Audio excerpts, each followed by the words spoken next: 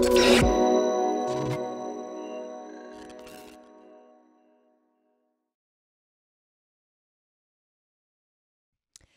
everyone, welcome to our very first Building Games on AWS series. My name is Gina Gizzi and I'm a solutions architect with AWS Game Tech, and today I'm going to show you how you can do analytics on AWS for your game.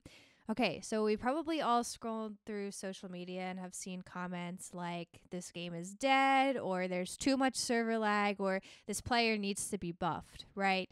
Now, analytics can't solve all of your problems, but it can definitely help with a few of these. You're probably asking yourself, how do I do analytics? I'm not a data scientist. I don't have time to manage infrastructure, right? Well, don't worry, I have you covered. For all of your game analytics problems, we have the game analytics pipeline. But before we jump into talking about analytics on AWS, I do just want to do a brief overview about what analytics actually is and why it's important to have an analytics pipeline in your game. Analytics is finding insights from data, and while analytics can't make a hit game, it can definitely help to improve one. There are typically 4 different stages of an analytics pipeline, so let's review them. So the first phase is the ingest phase, or the collect phase. This is how you gather all of your data from your data producers, which could be your players, the game itself, whether it's PC, mobile, console, or even the game backend. The next phase is store. Once you gather your data, you need to be able to store it somewhere, and there are some questions that you're going to have to answer, right? Is there going to be PII, personally identifiable information? How are you going to secure it? How are you going to organize your data? The next stage is process. This is where you process your data by doing ETL, or extract, transform, and load, to analyze it. And then finally, the last stage is visualize. And this is where you visualize or consume your data, usually using a business intelligence tool to get insights for your game. We often see that having an analytics pipeline and getting insights from data can help you do things like create more engaging games, monetize your game. It can also help with fraud and player investigations, as well as performance and error reporting. So to dive a little deeper into a few of these, you can use analytics to create more engaging games by improving your game design and optimizing your gameplay experience.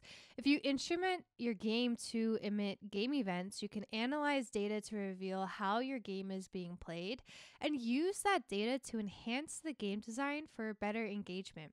For example, let's say you instrument your game to emit telemetry data of where player deaths occur on a map. You can use this telemetry data to create a heat map visualization or an overlay to see where player deaths occur most often on a map and identify opportunities to enhance your level design. You can also use analytics to better monetize your game. For example, are users that play the most also spending the most on in-game purchases? This is important depending on the type of model of your game. Is it a free-to-play game with microtransactions or a one-time purchase game? Well, with analytics, you can better monetize your game by doing things like segmentation.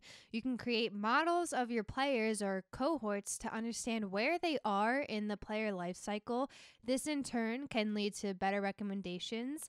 You can encourage purchases. So maybe an XP boosting item is not very popular. With analytics, you can decide whether you want to buff it or reduce the price or remove it entirely from the store.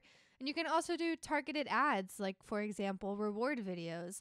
You can find out which of your players are prone to spending and provide targeted ads for other items or even other games that you own.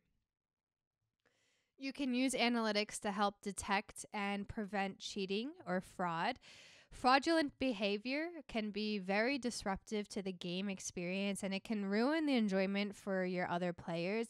It's important to have a plan so that you can understand when fraud happens and react quickly to avoid it having a negative impact on your game.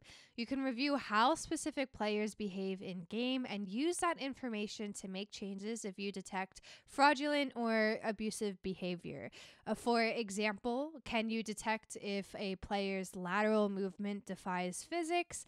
Well, then they're probably cheating.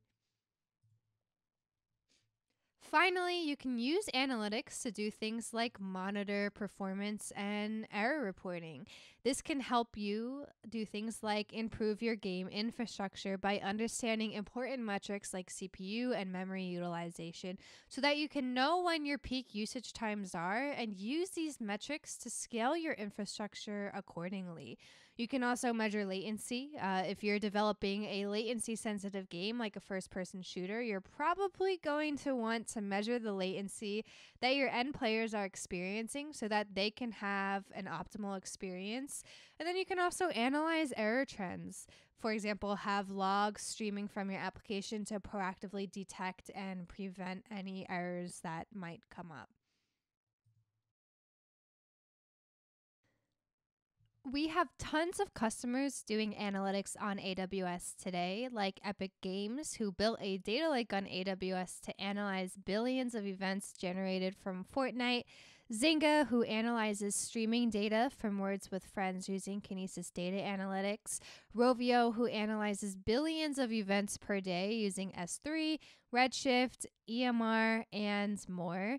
The thing that's important to keep in mind is depending on the size and maturity of your game studio, you might not have a dedicated data analytics team to get insights, or you might not have a team that's dedicated to managing infrastructure.